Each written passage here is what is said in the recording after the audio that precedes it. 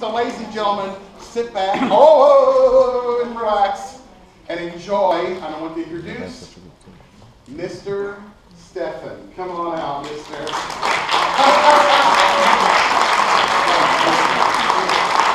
so great to have you here today. I think it's just Stephan. Stephan. Mr. Stephan makes me sound like a hairdresser. Well, it was helping me kind of try to get my hair combed backstage. That's okay. So we're going to start the show, and we'll turn it over to Stephan.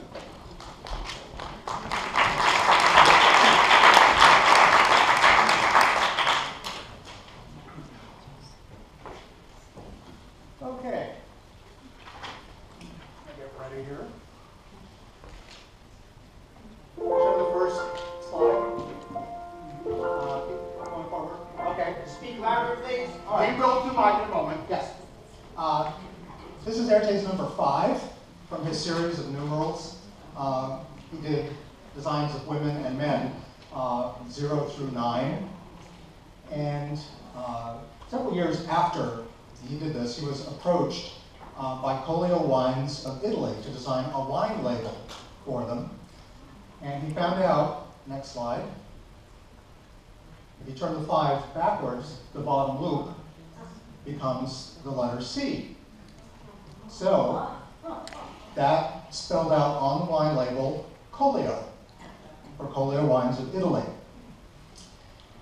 Well, when the Bureau of Alcohol, Tobacco, and Firearms saw this image, Dot Kester, who ran the Bureau, said, "The breasts on this label are upthrust and very evident," and ruled the label obscene. So the wine label could not be sold by Colio Wines of Italy. So when Romano Chieti, the president of the company, found himself with 5,000 bottles of wine that he could not legally sell, he went to work. He went to a little art store. He bought a small brush, small thing of gold paint, and on every single bottle of wine, he painted a gold dot over the offending breasts. Well, when word of this got back to Erte, he was a little put out, a little bemused, so he redrew the label. Can we go to the next slide? So now, if you're lucky enough to find a bottle of Colio wine, the woman is now completely flat-chested. So now you know what a lot of we artists go through. Even I have been censored, and I do the most innocent, innocuous things on earth. So, let me just get my Erte t-shirt. I like to keep things very informal here. Okay, so let's begin. Does anyone recognize this lovely young thing? I'll give you a hint. She was a minor stage and screen actress with a weakness for newsprint. Marion Davies. Yes. Marion Davies. Marion Davies. Marion Davies met William Randolph Hearst in 1917. She was a chorus girl in the Ziegfeld Follies, and Hearst was obsessed with making her the biggest star that the silver screen had ever seen. And he decided to employ Erte to design costumes for the Ball of the Gods sequence in his film, The Restless Sex. Now, Erte had previously been commissioned by Cecil B. DeMille to design his film, The Prodigal Son. And this bothered Hearst because Erte was already under contract with Hearst for the magazine Harper's Bazaar. The Restless Sex was based on a novel by Robert W. Chambers. It was released September 1st, 1920. The New York Times, in its review, said the story is long and complicated and does not particularly emphasize the supposed restlessness of either sex, but is full of such loving, longing, and lingering as usually fills a Chambers novel. Miss Davies does little in the way of acting, and Ralph Killard and Carlyle Blackwell as her heroes do too much. The film did manage to break box office records for the first few weeks, but the major notoriety must be given to Erte's costumes, in which the actors at a sumptuous ball were dressed as gods and goddesses of foreign countries. And here we have Frisia, one of the Germanic gods. Charles Spencer, the noted theater historian and author of the first book on Erte, wrote, "The detail of the robes is astonishing in inventiveness, precision, erotic suggestion, and playful humor. They are not merely designs for dresses. The figures are performers in movement or repose, full of energy, grace, or statuesque dignity." That was Zeus and his lovely wife Hera. Without a doubt, he goes on to say, they are among the finest costume designs of the century. Erte led a fantastic life during a fantastic time, or times, I should say. He created a world that we, as outsiders, are constantly dazzled by. Bejeweled showgirls, oriental genies, gods and goddesses, fabulous images in a myriad of colors, and stark black and white fashions of the once and future woman. This is the world of Erte. Through his fashions, paintings, and theatrical creations, he had become a major force of design during the 20th century. He was born Romain de Tirtov in St. Petersburg, Russia, on November 23, 1892, November 10th by the Russian calendar. His father, Fyodor Ivanovich de Tirtov, was inspector at the St. Petersburg Naval School. The de Tirtovs settled in St. Petersburg when the city was established by Peter the Great. The de Tartov family was of Tartar origin. Tartars ruled Russia for over 200 years until they were conquered by Tsar Ivan III. Now, all the Tartar Khans surrendered except one, Erte's ancestor, Khan Tirt, who held out until the reign of Ivan the Terrible. Now, since this Ivan had guns and Khan Tirt had none, he was forced to surrender. Now, the previous Khans were compensated with the title of prince. Thus, Khan Urus then became Prince Urusov. But Khan Tirt was downgraded to the status of hereditary nobleman. So he was entitled to use the DE in front of his name, de Tirtov, or he could use von Tirtov when traveling in German countries. Erte's mother, Natalia Mikhailova Nikolenko, was of Ukrainian origin. She had a brother who was a prominent architect and an 18th century ancestor who had been a sculptor. And it may have been these precedents that led his mother to overcome family objections to Romain's artistic abilities, since all the de Tirtov men ended their careers as admirals in the Tsar's navy. St. Petersburg was considered to be a very French city. The Franco-Russian Pact of 1892 consolidated military and cultural ties, and it later brought Russia into World War II. Now, there were 3 imperial theaters in St. Petersburg: the Mariinsky, which had opera and ballet; the Alexandrinsky, for Russian and foreign classical drama; and the Mikhailovsky, which had a French repertoire. Erte attended his first performance at the age of 7. His family had a private box at each theater, and he went to every performance and eventually learned the entire opera repertoire. The impact of the ballet was even greater, so much so that when young Romain insisted on taking lessons, he wound up being taught by one of the great choreographers, Marius Petipa. Erte's love of all the movement of the ballet is evident in his designs, for he always tries to show the flow of the costumes in his paintings. The sumptuousness of Erte's costumes can be traced to the influence of the Russian Orthodox Church.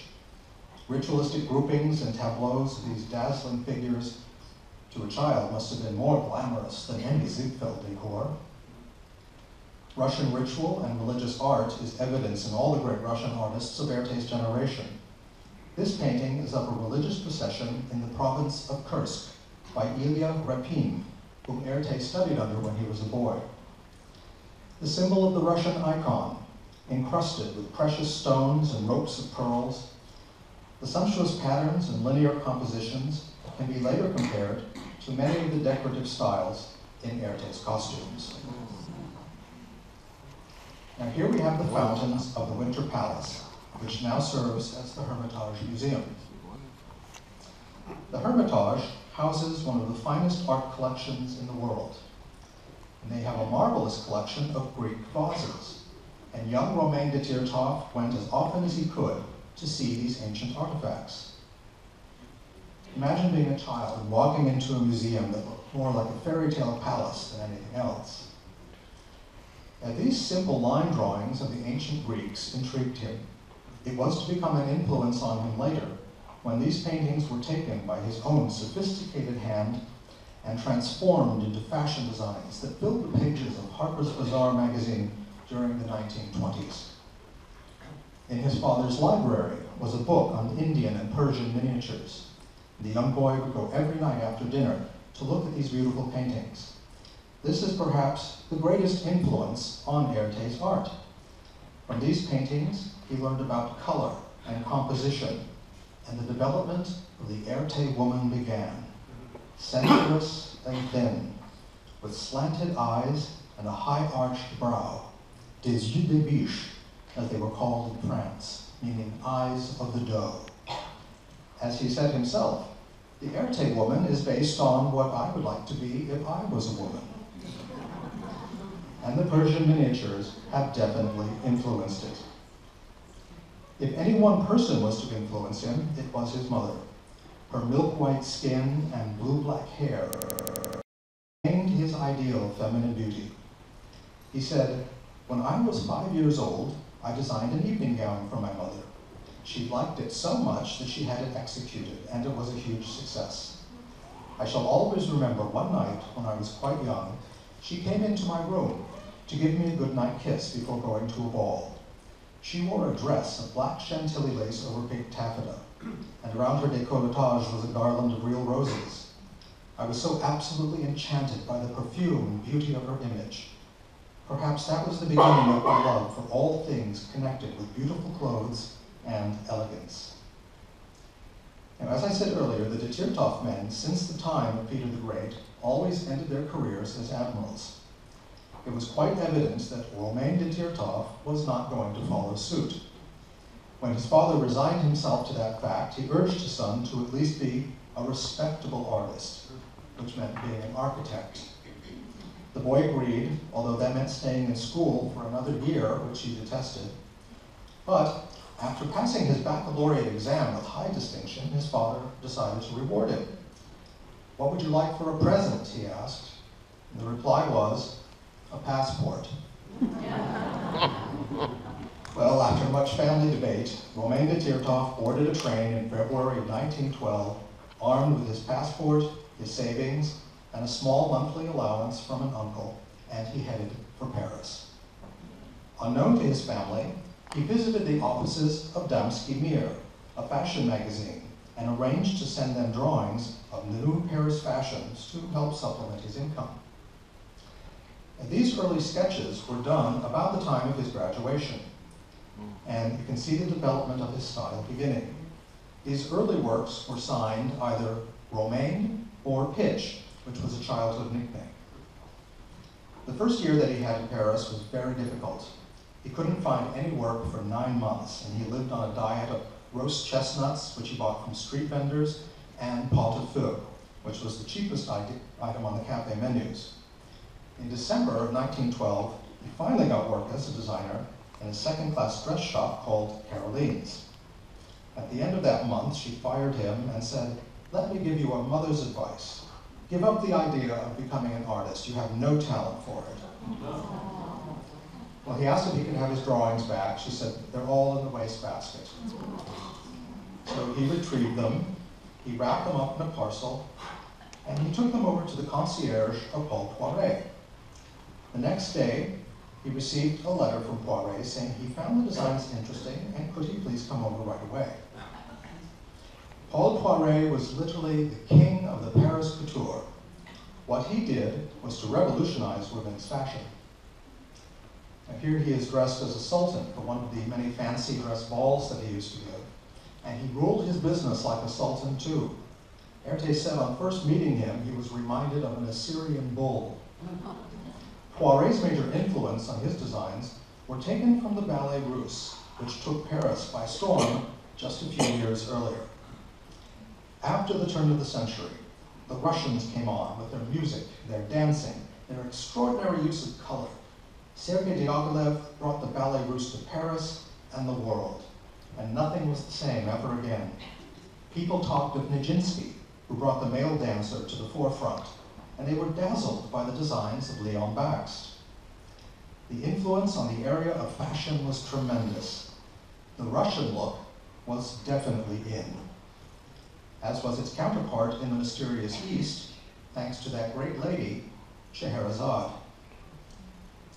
Now here we have a photograph of Anna Held, the first Mrs. Florence Ziegfeld, in a typical gown from the turn of the century. Now Paul Poiret understood that the new, modern woman required an entirely different shape. He banished the corset and the fitted bodice. His dresses were based on simple vertical lines rather than decorative curves. This Poiret dress is called sorbet. It is made of satin and silk chiffon. The lampshade tunic, inspired by the costumes of the Ballet Russe, is embroidered with tiny glass beads. Now, Poiret employed the finest fashion illustrators of his day, and he published their works in little books for his clients. Here is a design for a theater wrap drawn by Georges Lepape. And 99 times out of 100, these fashion designs were placed in little dramatic situations, such as this one entitled, "Have I Come Too Early?" You see the woman arriving at the Loge Theater in her beautiful gown, and nobody is sitting there to see her in it. Well, Erte picked up on this design, and he later used it to full advantage in his works for Harper's Bazaar. Another great illustrator used by Poiret was Georges Barbier. This is another design for a theater gown and wrap, highlighted by this theme called The Lady's Advisor. And what better advice could a lady receive than from her mirror? Now here we have some examples of some of the first designs that Erte did for Poiret. Again, note the variations on the lampshade tunic. This hat design shows what is believed to be the first use of Erte's signature.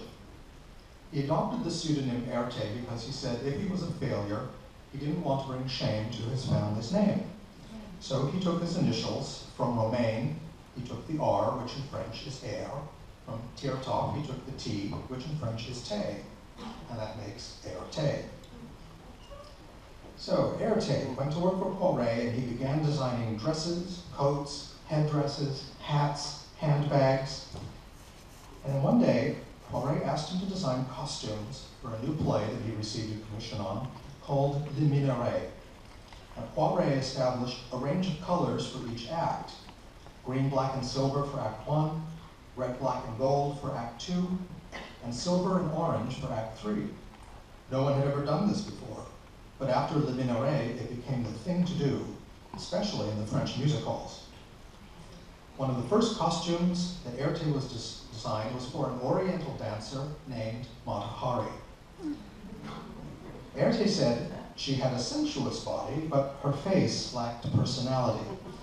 And there was something even a little vulgar about her. I never thought that she had the intelligence to be an effective spy.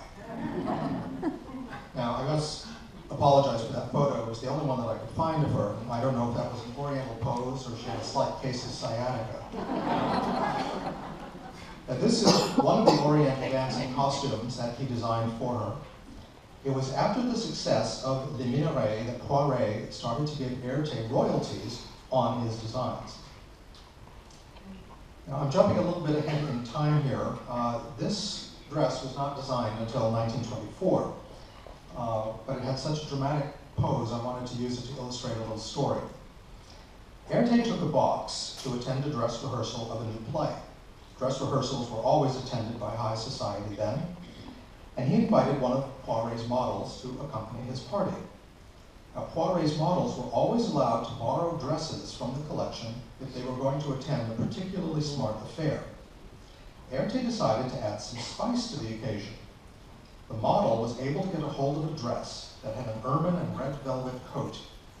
Erte decided to wear the dress himself, with a red velvet turban, long red gloves, and large gold earrings. When they entered the box, the whole audience turned and stared at them. The next day, the newspaper said, "In that brilliant audience, all eyes were fixed on one of the boxes where two of Poiret's models were sitting, accompanied by 4 gentlemen in evening dress. One model was an attractive blonde, but the other, with her scarlet turban, was irresistible, wearing her remarkable ensemble with an air and sense of style that few models are lucky enough to possess." The next morning, Poiret read that article, and after checking around, he summoned Erte to his office. Expecting the worst, Erte was surprised when Poiret offered to design a series of dresses for him to model at the next collection. Erte said he found the idea entertaining, but said he felt he was born to be an artist and designer and not a model. Well, during this period of working for Poiret, Erte had many opportunities to attend fancy dress balls, and naturally he always went in his own designs. Here he is as a Spanish matador. And when I was on a lecture tour in the summer of 2006, I spoke at a gallery which actually had the matador costume, and they let me photograph it to my delight. Now, within the lining of the cape was a piece of old masking tape. When the gallery director, Ken Lawrence, pulled it away, he discovered it was covering up a hidden pocket. He reached into the pocket, and what he pulled out was Erte's personal powder puff so he could freshen his makeup during the night's festivities. Now here he is, dressed as an Egyptian mummy. He was actually carried into the event by 2 attendants who unwrapped him from yards of gold satin. His most talked about costume was entitled Claire de Lune. The Russian artist, Princess Aristov Kazak, had him pose for a painting in it. The costume is now in the collection of the Victoria Albert Museum, and the painting is actually owned by a couple that I know down in the South Bay of San Francisco. Now, at the time, Erte was criticized for wearing such outlandish costumes like this, but he said he didn't care because he'd always won first prize. In the summer of 1913, Erte met with a distant cousin, Prince Nicholas Borisov. He arrived in Paris en route to London, where his brother Sergei, who was married to the niece of the Red Sultan of Turkey, Abu al-Hamid, arranged for Nicholas an engagement to an American millionairess. Well, after spending some time with her in London, Nicholas knew that the marriage was not going to happen, and the engagement was broken. He returned to Paris just before World War I and moved in with Erte.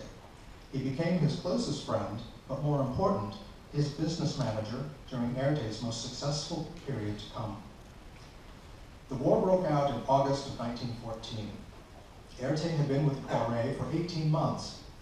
He had not only witnessed the makings of the greatest dress house, but had come under the influence of other extraordinary and gifted decorative artists. He learned the methods and the requirements of designing for the stage, and he took from Poiret a knowledge of fashion houses and magazines. His inexperience, however, led to a parting clash with Poiret, which resulted in permanent animosity. Poiret's shop closed with the war, and Erte, in need of work, joined forces with one of Erte's leading dressmakers. And he had cards printed up that said, Erte et Adrienne, the latter described as a former Premier de Poiret. Well, Poiret sued to prevent the use of his name, and Erte had to pay considerable damages, and he never spoke to Poiret again. Now, this incident may account for the fact that although Poiret's biography was published in 1930, by which time Erte was renowned, Poiret does not once mention Erte's name. It must also be noted that in Erte's essay on modern dress, in the 1929 Encyclopedia Britannica, Erte never mentions Poiret. Well, after this unfortunate incident, Erte and Nicholas moved to Monte Carlo. In need of work, he decided to send some designs to an American fashion magazine. He decided to toss a coin between Vogue and Harper's Bazaar. Harper's it was. He sent some designs, and several months later he received a check and a note asking for more. This was his first cover, which appeared in January of 1915, entitled Scheherazade. Well, after 2 issues with Harper's Bazaar, Vogue requested drawings too, and Erte agreed, as he had no contract with Harper's Bazaar. When William Randolph Hearst found out what Vogue was doing, he signed Erte to an exclusive contract to do all their covers and fashion illustrations for the next 10 years. Erte's original and ingenious covers helped to boost sales, and his fashion illustrations were just as exciting.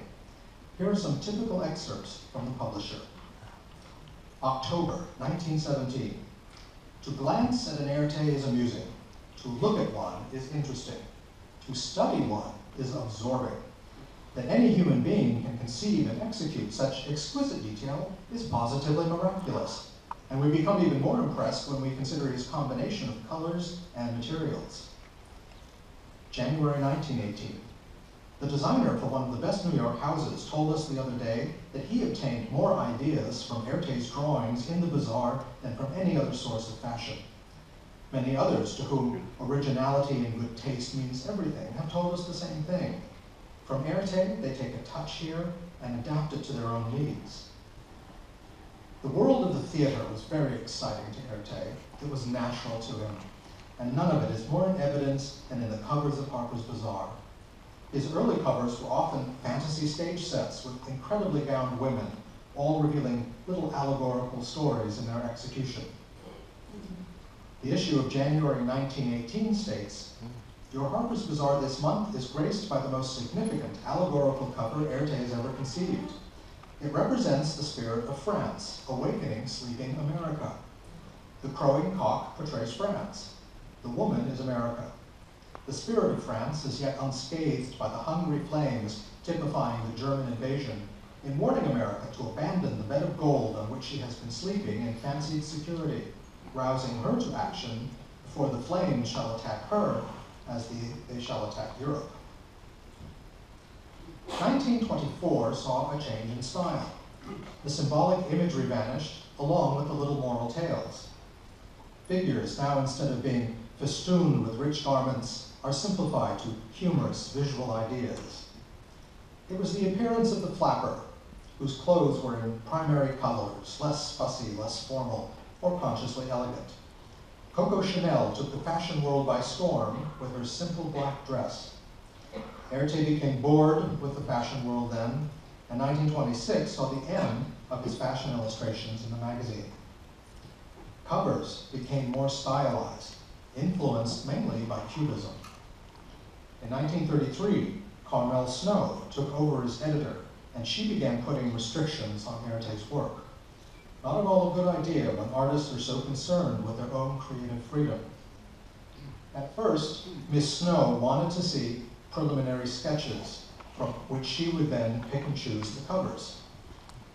She also began to pull in other artists, most notably the famed poster designer A.M. Cassandra. Erte's covers became bolder, more graphic, with large areas of a single color and very little decoration. By 1936, his second 10-year contract with Harper's Bazaar was up, and he decided not to renew. The new mode for magazine covers was beginning, photographed models, and it was the end of an era. But during this period, however, Erte illustrations were seen in many other publications as well. Hearst Cosmopolitan, Art and Industry, L'Illustration, Femina, The Sketch, and this Christmas illustration from the Illustrated London News. Erte met George White in 1923, and their association lasted through the golden age of the music hall. This costume was worn during a musical production number that tried to resolve the conflict between classical music and jazz. And it ended with this fantastic display as the orchestra played George Gershwin's Rhapsody in Blue. The George White scandals introduced what became many American standards. One was, "I'll build a stairway to paradise." Erte designed a staircase where the steps lit up in different colors as the singer ascended the stairs. And we are proud to have the Westchester University Singers led by Dr. Emily Bullock. And I think we need to go back one. Thank you.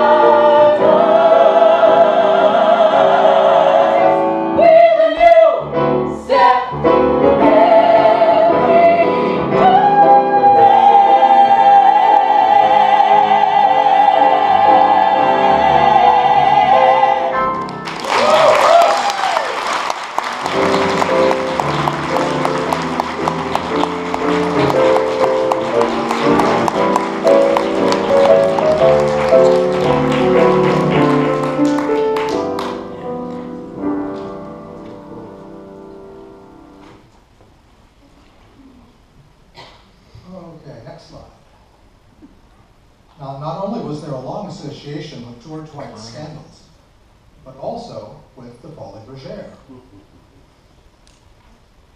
And although he did beautiful designs for Flo Ziegfeld, Erte designed only the Follies of 1923.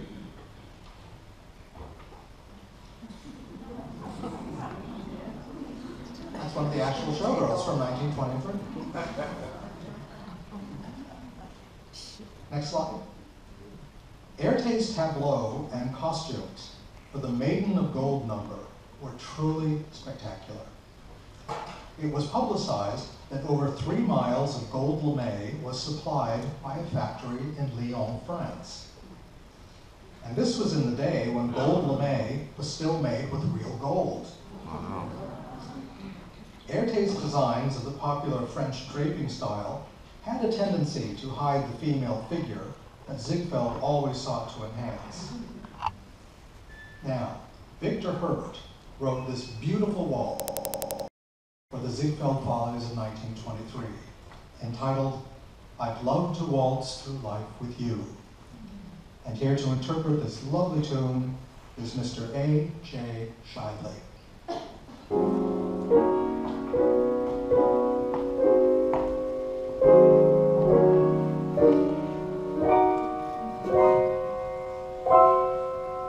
Waltzing with you on a night like this makes all my dreams come true, filling my heart with tender bliss, moonlight, music, and you. Nights of romance and the silver moon gleaming for you alone. Hours vanish all too soon, waltzing with you, my own.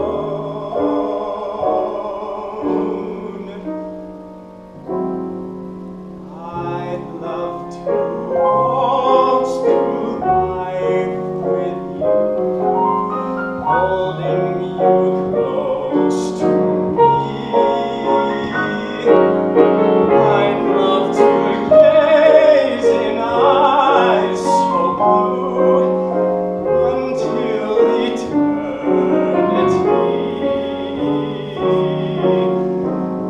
feeling your lovely presence here, thrilling me through and through. I'd love to waltz through life with you, dear, with you, it's just you.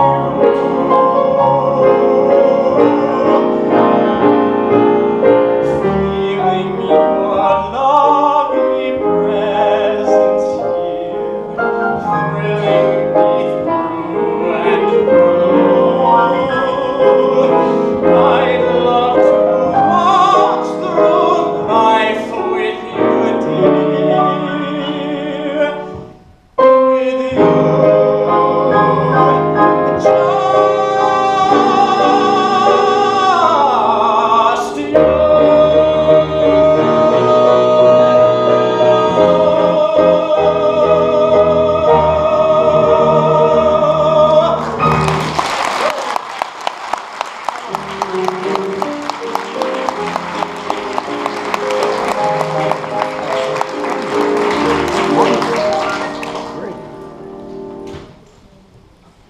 How do I follow that? Well, this was the era of not only Erte the genius, Erte the artistic magician, but Erte the extraordinary god of spectacle. Never has there been such an outpouring of fantasy images in so short a time. Remember, it was during this time he was still working on Harper's Bazaar, designing opera and ballet, and one year in 1925 in Hollywood doing movies for MGM. Erte did 7 editions of the George White Scandals, which brought about one major innovation, what Erte called the costume collectif. That was a costume that was worn by more than one person. Or sometimes it was a costume that became part of the set. The George White scandals of 1926 established a new dance craze with a new song.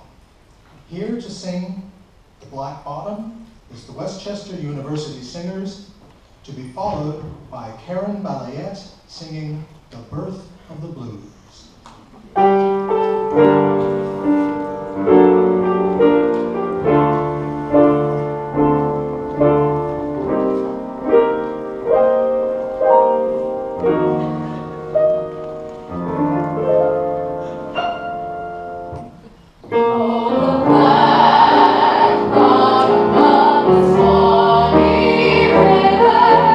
Sometimes lies to shake and shiver, and it makes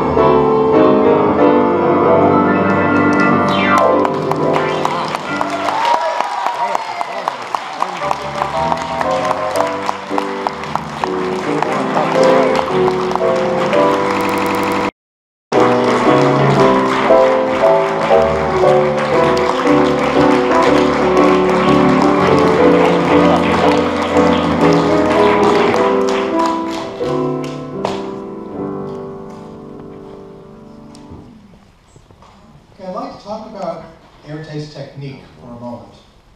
His renderings, you notice, are devoid of any kind of shading to show fullness of material or bulk of cloth. Instead, what we get is this wonderful, refined line, very pure and very exact, painted by a hand as fluid as water, yet steady as iron. And in the previous drawings that we saw by Barbier and Lepape, we were aware of their two-dimensionality. Erte's designs are two-dimensional too, but his characters have a solidity about them, a weight, a fullness, if you will, as if they're animated characters ready to spring to life. In 1924, Erte received a letter from Louis B. Mayer asking him to come to Hollywood to design a new movie called Paris.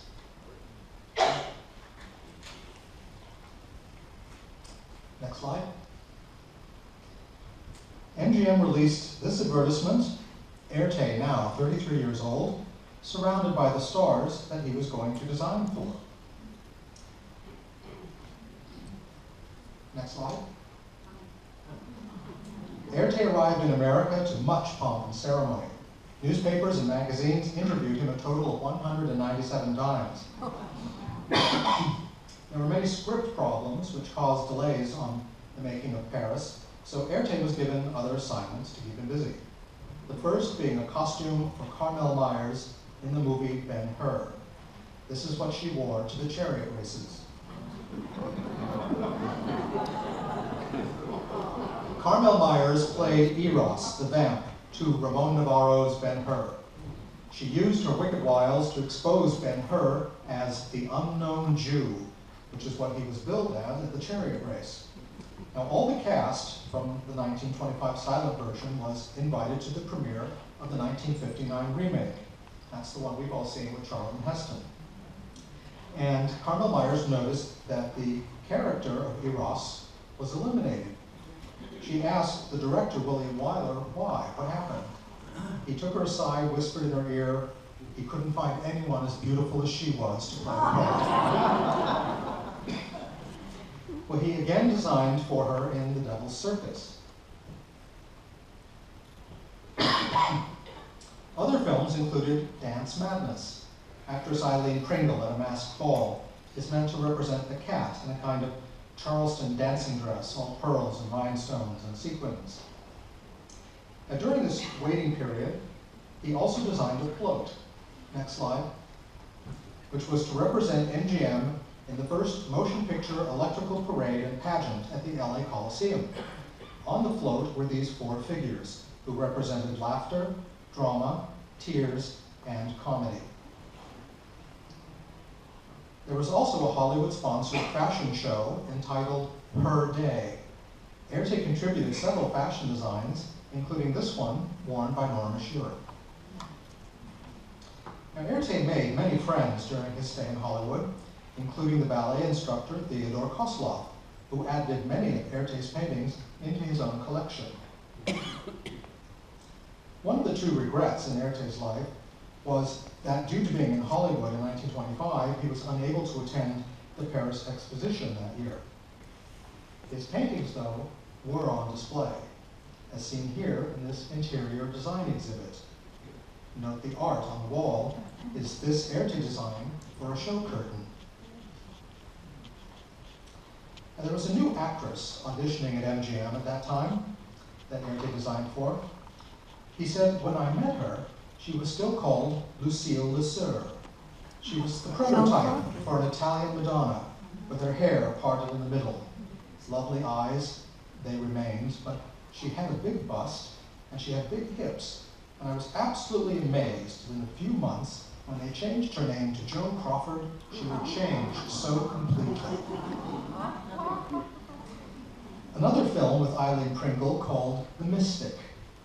And Miss Pringle was a San Francisco-born actress whose fame was based on her resemblance to the writer Eleanor Glynn. The Mystic also starred Conway Tyrrell and was directed by Todd Browning, who was most famous for directing the original Dracula with Bela Lugosi. Actress Gwen Lee wore this Erte creation in A Little Bit of Broadway, a minor backstage drama, and he designed lavish and playful costumes for Time the Comedian. And in the film La Boheme, the role of Mimi was played by Lillian Gish, seen here with leading man John Gilbert. For the role of the unhappy little seamstress, Erte chose cheap wool and cotton to give the impression of poverty. Miss Gish protested, saying her skin could only tolerate the finest silk because she acted with every pore. Well, this pretentiousness caused Erte to lose his temper, and he showed her the door. In 1969, in Lillian Gish's autobiography, she of course turned the story to her advantage, saying that old worn silk looks better on film, and that the calico outfit by Erte would look like a nice new dress. Miss Gish tried to persuade the rest of the cast to join her boycott of Erte's costumes, but they refused. So fortunately for us, tragic stars like Renee Adoré and John Gilbert wore Erte creations, and Miss Gish wore costumes by, well, let's just say someone else. By the way, this is the famous scene where John Gilbert tells Renee Adoré that she is the greatest thing to happen to him since sliced bread. And she responds, "Is that a baguette, or are you just happy to see me?"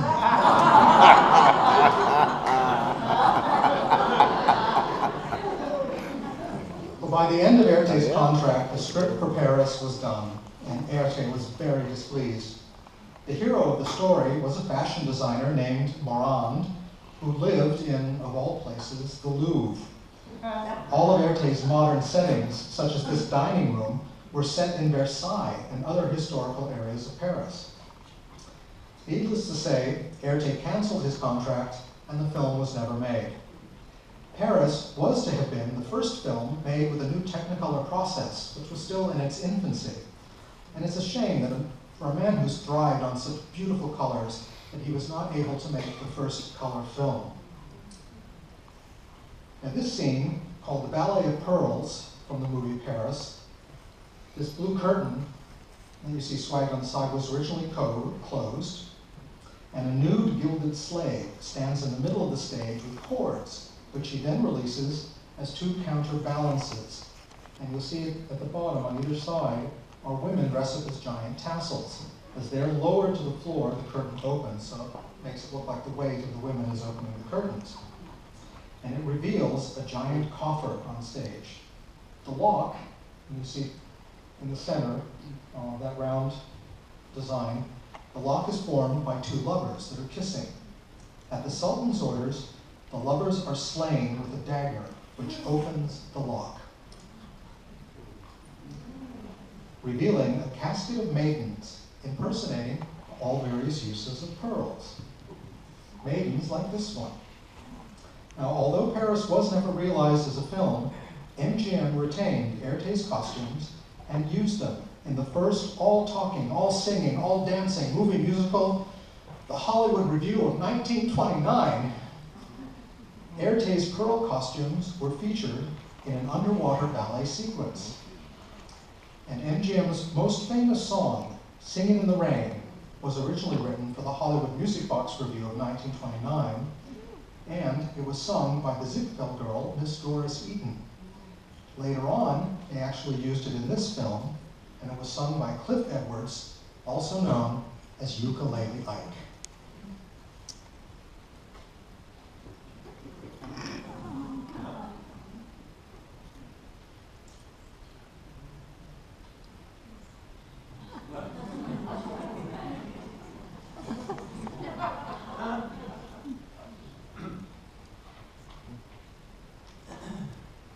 Can you pause it, Jerry, for me for a moment?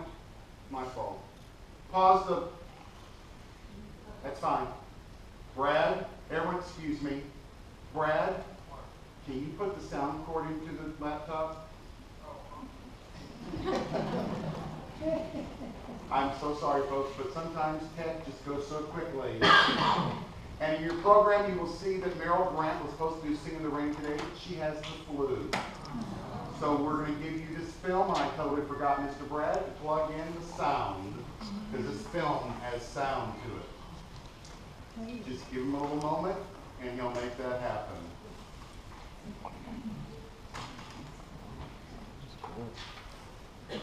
Jerry, go back 2 slides if you would. One more. Hang right there if you would, Jerry. Everyone having a good time so far? I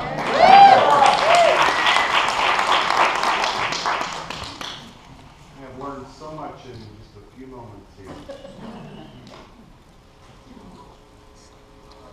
You ready to go?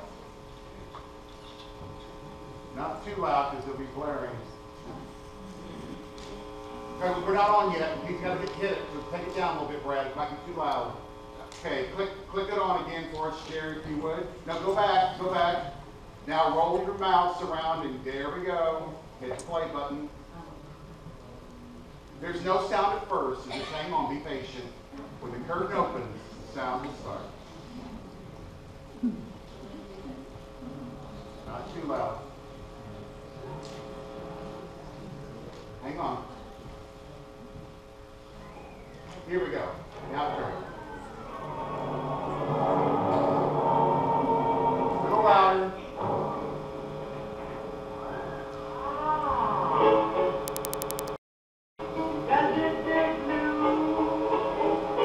I'm singing in the rain, just singing in the rain. What a glorious feeling, I'm happy again. I'm laughing at clouds so dark up above. The sun's in my heart, and I'm ready for love. Let the stormy clouds chase everyone from the place. Come on with your rain, I've got a smile on my face. I walk down the lane with a happy refrain, just singing, singing in the rain. Why am I happy, and why do I sing? Why does December seem sunny as spring? Why do I get up each morning to start, happy and get up with joy in my heart? Why is each news as a trifle to do? Because I'm living a life for you. I'm singing in the rain, just singing in the rain. For glorious feeling, I'm happy again. I'm laughing at clouds so dark as a cloud. The sun's in my heart, and I'm ready for love. Let the stormy clouds chase everyone from the place. Come on with the rain, I've got a smile on my face. I walk down the lane with a happy refrain, just singing, singing in the rain.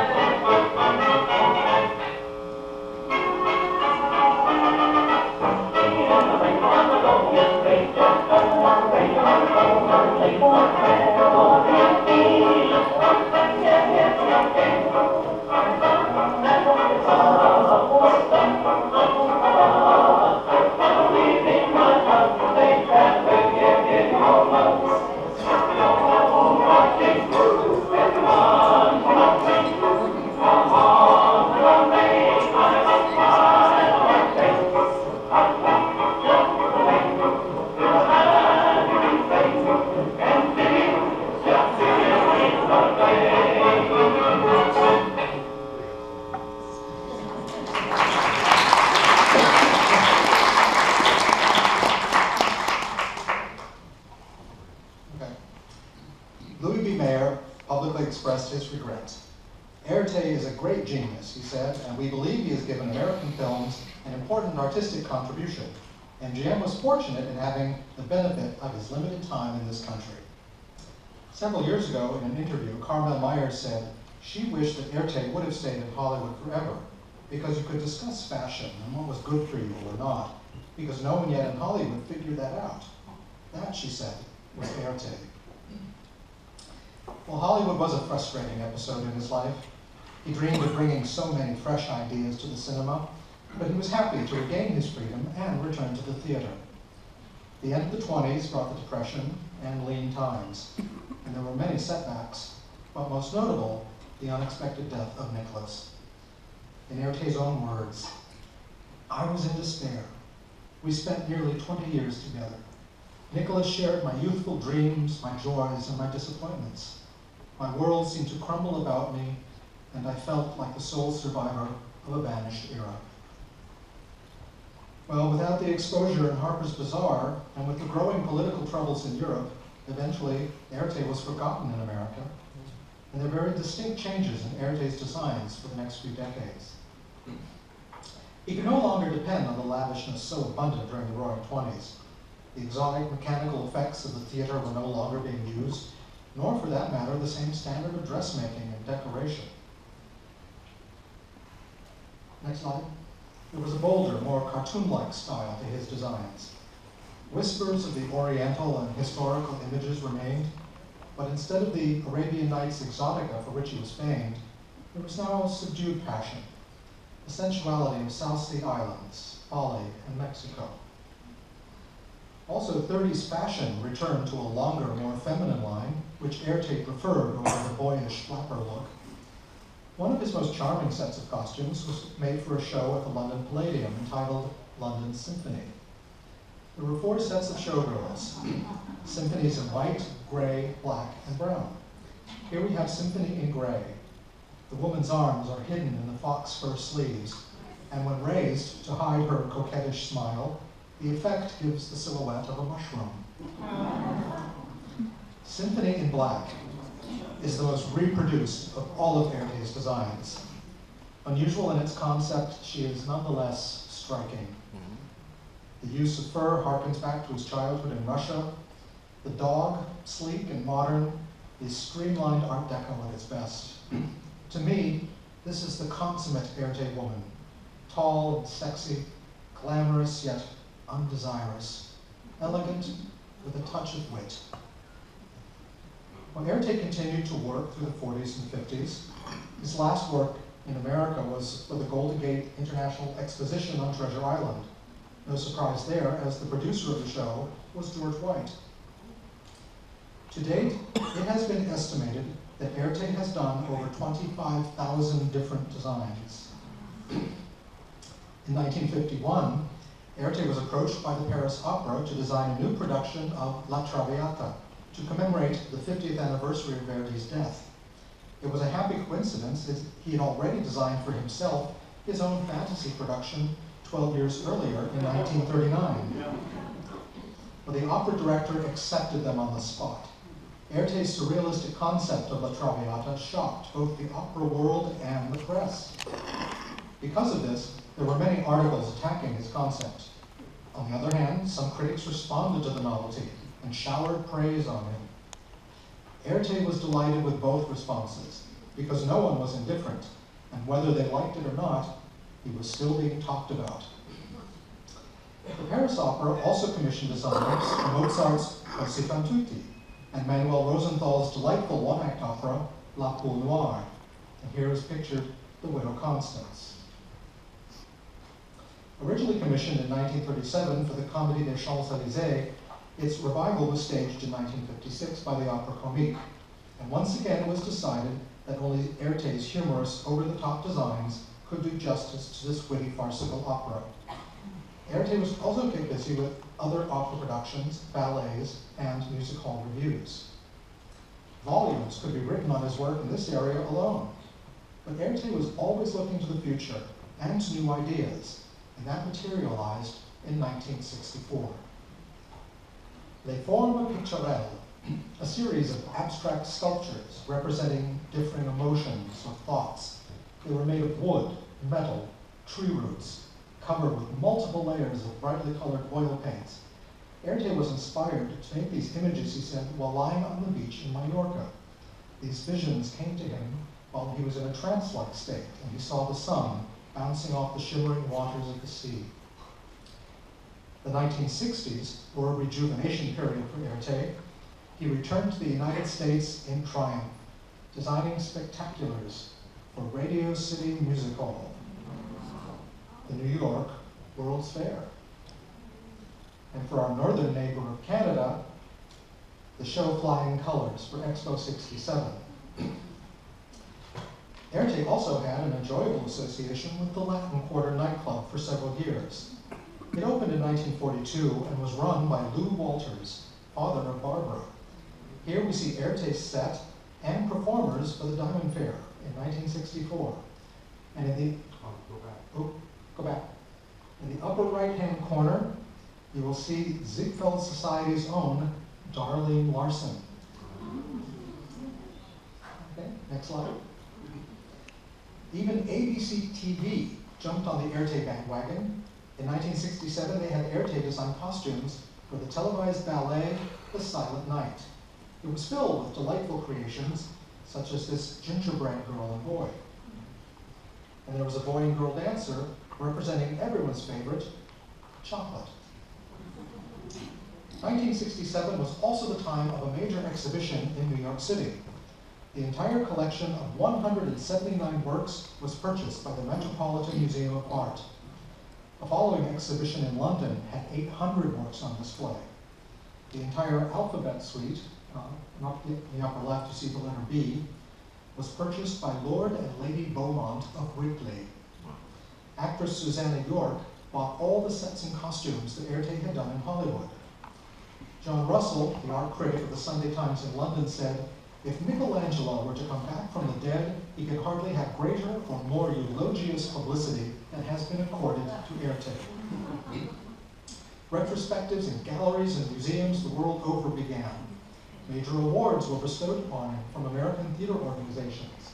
Here we see him getting one from our own designer, Edith Head. And he also received the title of Officer of Arts and Letters from the French government. He's met with many superstars who own many of his paintings in their own personal collections.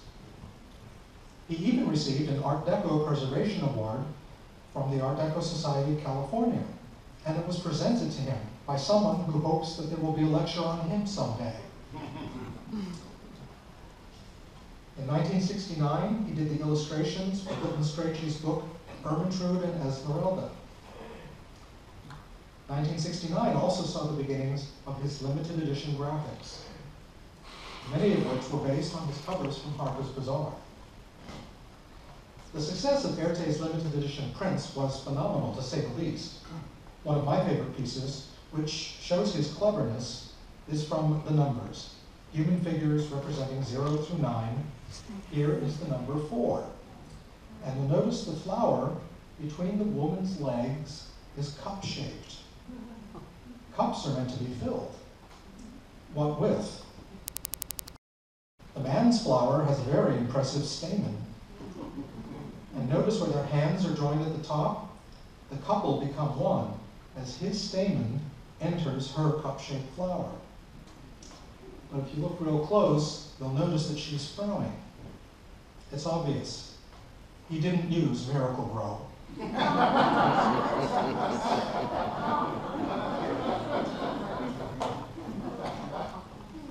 The success of the prints was soon followed by limited edition bronzes, objet d'art, and art to wear. In July 1980, he gave us magnificent sets and costumes for De Rosenkavalier at the Glyndebourne Opera Company. When John Cox, the artistic director, called Erte's manager and asked if Erte would like to design De Rosenkavalier, the response was a typical manager's response. When? How many sets? How many costumes? How much will you pay? Well, Glyndebourne is the only opera company in Europe that is totally without government subsidy. So to continue their high standards, they spent wisely and frugally on the visual aspects and thorough rehearsal. Economies are made on artist fees. And when the fee was mentioned, Erte's manager said, "You realize Erte gets that for one poster." Fortunately, Erte had always wanted to do De Rosenkavalier, and he had no qualms at all regarding the fee. At Erte's suggestion, however, the opera was taken out of the late 18th century and placed in the mid-19th century. He saw that era as more romantic and more likely to create the fantasy of Strauss's adult fairy tale. In 1982, Sobrani of London, a tobacco company and sponsor of the Sobrani Bridge Challenge, set out to produce a unique set of playing cards that would reflect the elegant, sophisticated image of their cigarettes. They could only be designed by Erte. And here we see the Joker, Jack, Queen, and King of Spades. This was soon followed by another set of playing cards published by Alfred Dunhill, based on Erte's designs for that 1951 production of La Traviata. The Joker, as you can see, is the conductor. The face cards are the major characters of the opera. The Queen is Violetta, the King is her lover, Alfredo, and the Jack, or Viceroy, is Baron Dufault, his rival, each accompanied by their own musical themes. The numbered cards show in silhouette scenes from the opera with their own musical themes as well. So when the entire deck is laid out, hearts, diamonds, clubs, and spades, it tells the entire story of La Traviata. This wonderful man was elegant and flamboyant. His ideas were outrageous to some, and he had all kinds of accusations written about him during the heyday of the 1920s and 30s. But he could never be accused of being boring. Erte was in the midst of building a home on Mallorca, presumably for his approaching old age when he passed away. He died in Paris on Saturday, April 21st, 1990, at the tender age of 97. And these are some of his designs for a Broadway-bound show, which unfortunately did not make it to Broadway, but I did get to see it in San Francisco a few years ago. There was a big band review called Stardust, which featured the music of many different composers, but all the songs had the lyrics of Mitchell Parrish. Erte truly outdid himself with imaginative designs and an almost insane attention to detail. And for Erte, no expense was spared. If they used beads, they were crystal beads. If they used a fur trim, it was black Siberian fox. Erte only lived long enough to see one of his costumes realized, and that was the Stardust dress. And here we have Walter Willison to sing the title song, Stardust.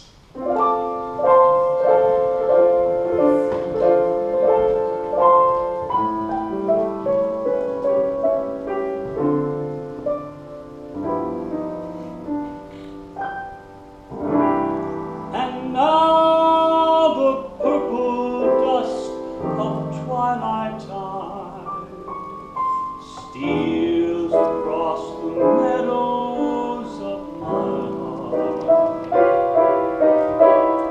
High up in the sky, the little stars climb, always reminding me that we're apart. You wander down the lane and far away, leaving me a song that will not die. Love is the stardust of yesterday, the music of the years gone by.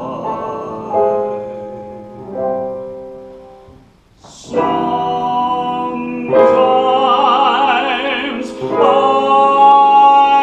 wonder why I spend the lonely nights dreaming of a song. That melody haunts my reverie, and I am once again with you. When our love was new, and each kiss an inspiration. But that was long ago. Now my consolation is in the stardust of a song. Beside a garden wall, when stars are bright,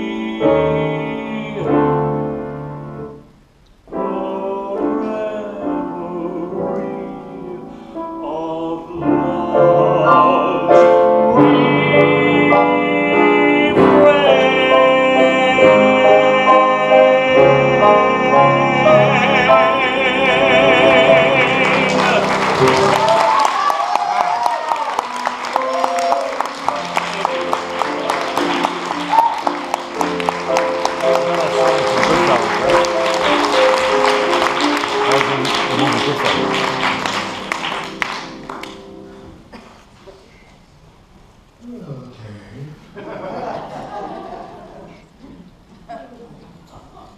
signal. Brad?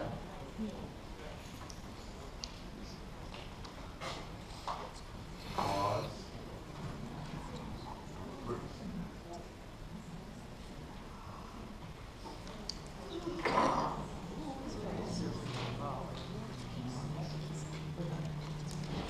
Just be patient, folks. So you can unplug it, plug it back in? No? Okay. Hang on.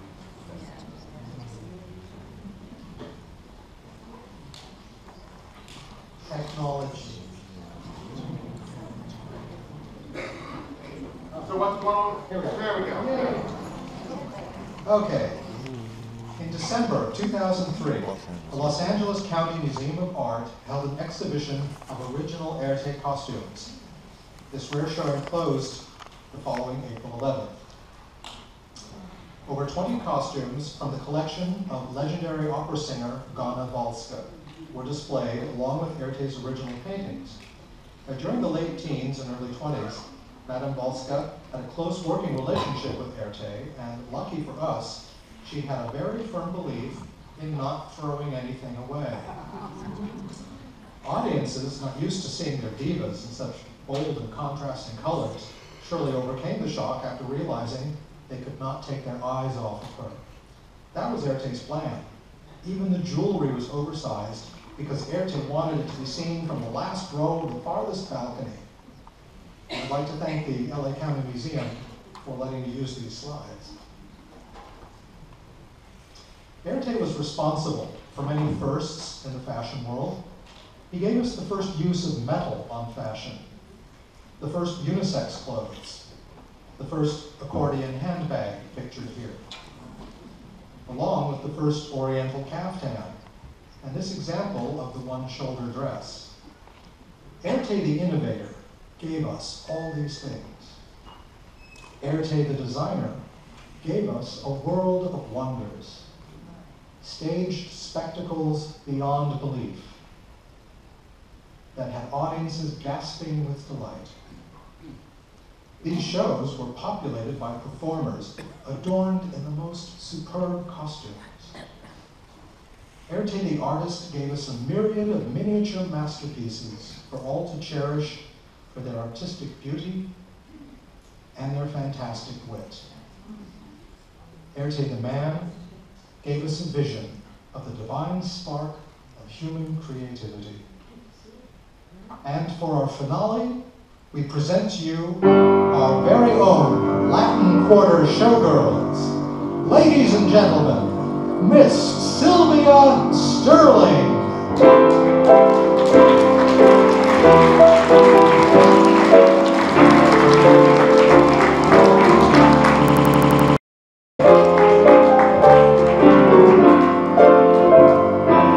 And Miss Darlene Larson.